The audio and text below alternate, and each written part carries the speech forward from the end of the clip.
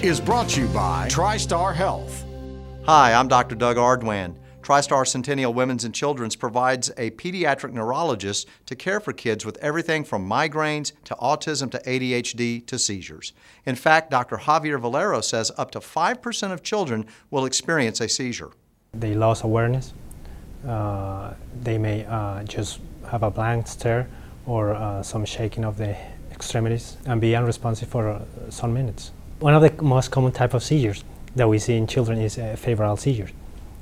These seizures that are in toddlers caused by fever.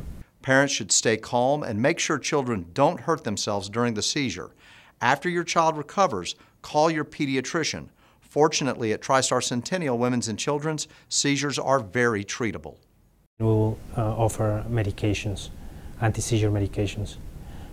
We also have some type of diets that helps with seizures. We have rate of cure or controlled seizures up to 80 to 85%.